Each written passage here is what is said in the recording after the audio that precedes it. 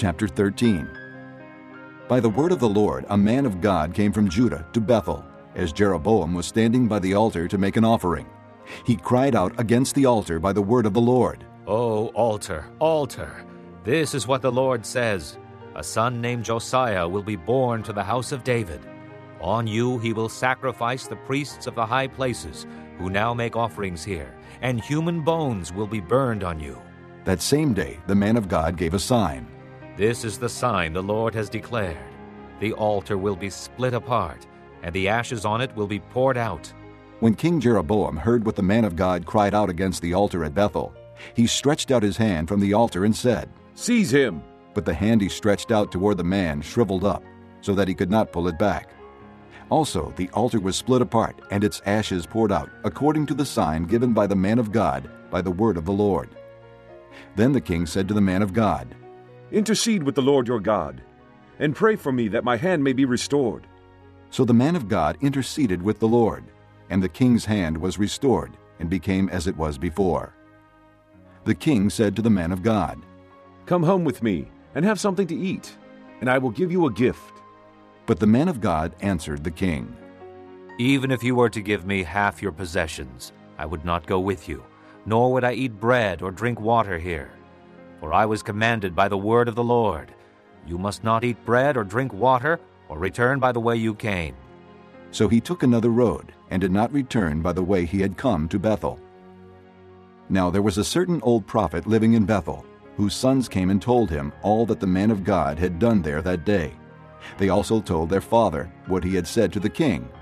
Their father asked them, "Which way did he go?" And his sons showed him which road the man of God from Judah had taken. So he said to his sons, "Saddle the donkey for me." And when they had saddled the donkey for him, he mounted it and rode after the man of God. He found him sitting under an oak tree and asked, "Are you the man of God who came from Judah?" I am. He replied. So the prophet said to him, "Come home with me and eat."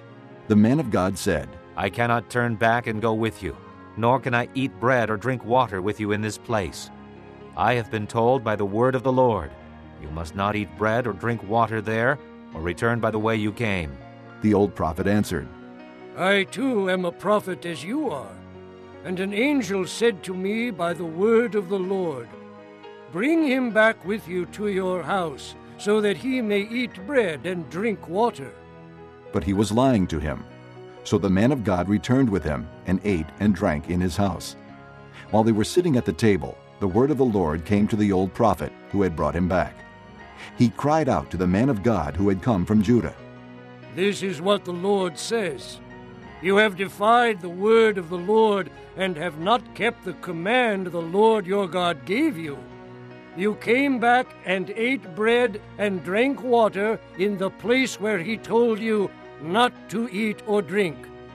Therefore your body will not be buried in the tomb of your fathers."